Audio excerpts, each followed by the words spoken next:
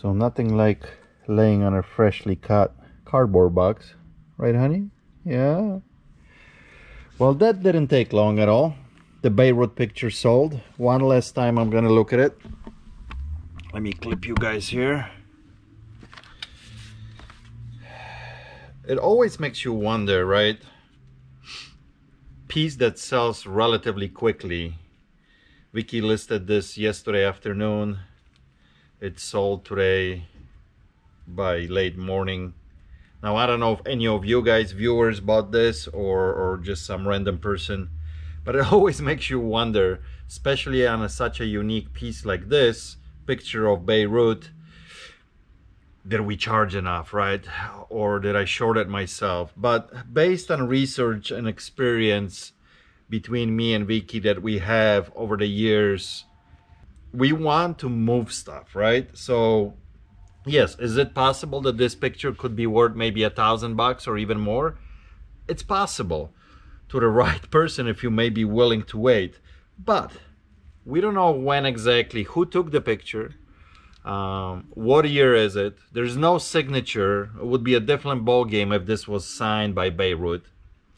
You could tell by looking at the picture that some random person walked by and took a snapshot of Beirut and his wife sitting at the stands. Just by looking that he's in a stance and it looks a little bit to be a little bit older here, I'm thinking this is in mid to late 40s, right before he passed away.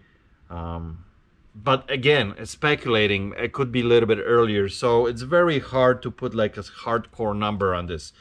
Now, if this had a signature, totally different ball game, I would definitely send this in, gotta grade it, appraised, and stuff like that. But I'm happy. $300. I'm sure it's going to some kind of collector. And now I just gotta prep it nicely. I got this very solid, hardcore box that it's gonna go in. I mean cardboard. And then it's gonna go in another envelope, stiff envelope, and then priority mail. So yeah, very cool piece of history here for sure.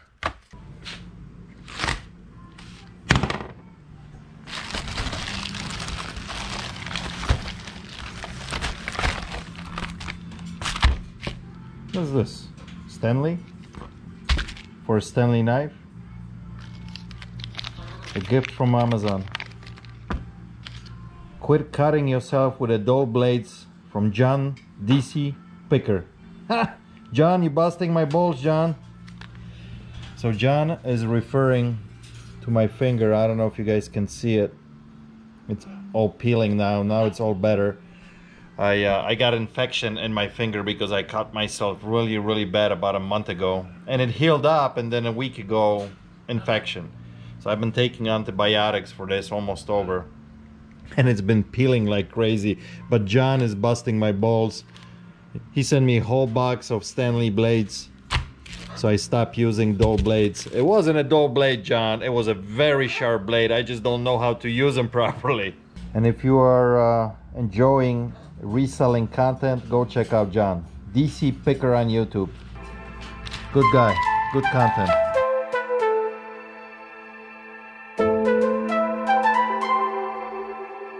Wanna move my feet, wanna drink my wine.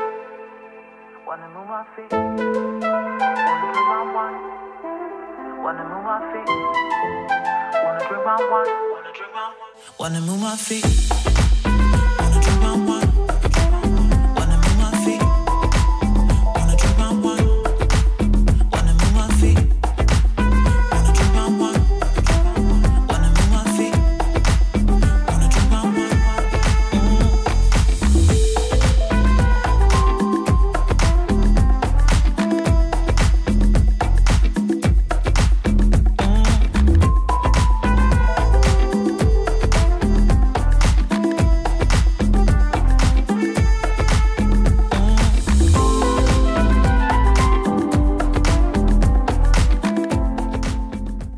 Check these out. I just bought this off the guy. Not a whole lot of money here, but they're just cool, and they fit right in my shop. This is all different, mainly Chicago Times, but I think there's some Chicago Tribune here as well.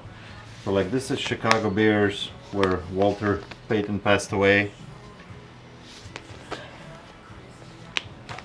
This is some stuff from the day that Chicago Bears were winning. Well, this is 1988, so they were not doing that great. It says all over.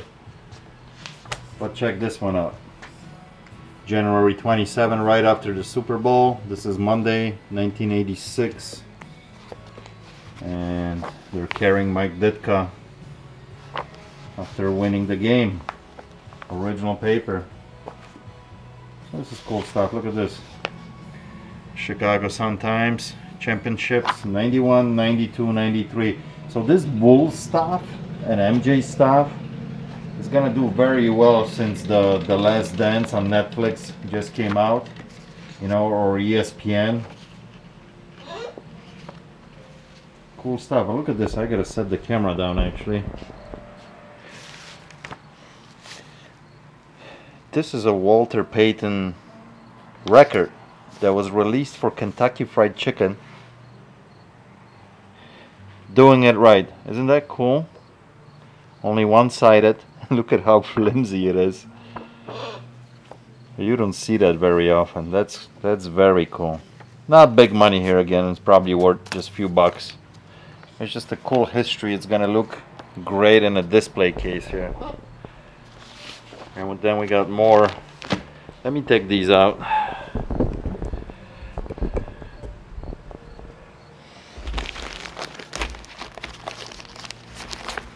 Let's see.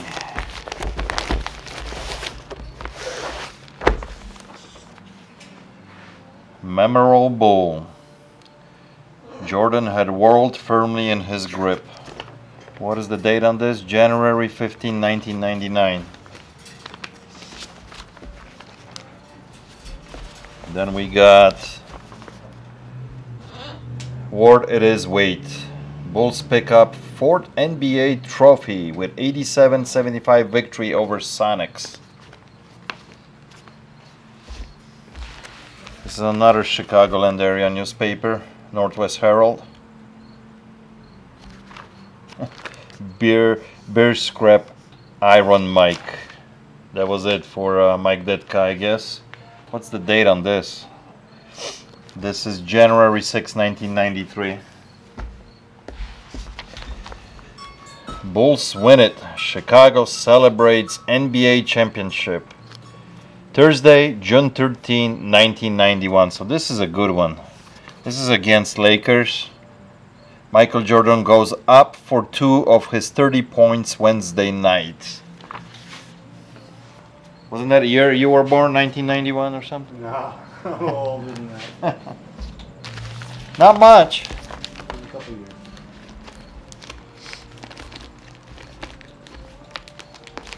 Let's see. Man, these are sitting tight in this.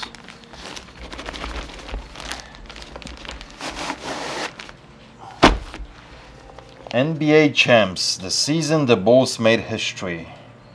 Friday, June 14, 1991. Look at that. Paxson, Cartwright.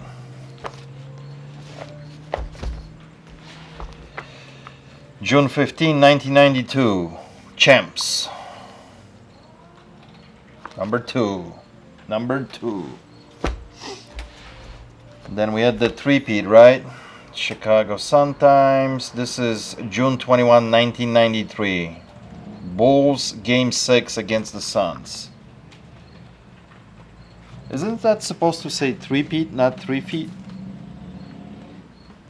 I believe so. Yeah, I don't know. Maybe because it's a great feat. Play on words. Michael Jordan lets out the around Chicago after Bulls 99-98 victory over Phoenix. And of course inside there's nothing. It's all about his last final shot. Paxson makes that three-pointer to win the game, I think. There's look at Charles Barkley here. There's nothing but they were on such a high thing, you know, the Bulls, that everything in this paper is just about them. Every page you flip. Ads and everything. Yeah, it's all about. I mean, look at every other page. Look at the MJ advertising Chevy here, another game here. I mean, this is all about the Bulls.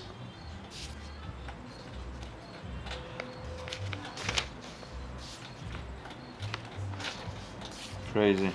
I'm gonna set these down here so you guys, because it's a nasty glare when they're laying like this. These are beautiful Art Deco pictures. There's supposed to be 4 of them, so I got only 2. Set would be all 4, and these are done by Robert William LeDuc, 1930s, 1940s. And he actually attended the Art Institute of Chicago, so the fine art school here. They're very cool. Look at that train. That Art Deco look.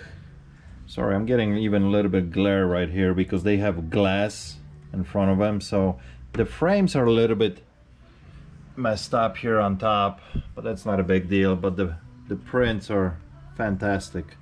Love that kind of stuff. I wish we had all 4 of them here, but it is what it is. I priced them at 30 bucks a pop. But look at this. Adrian bought this a few days ago, the Singer.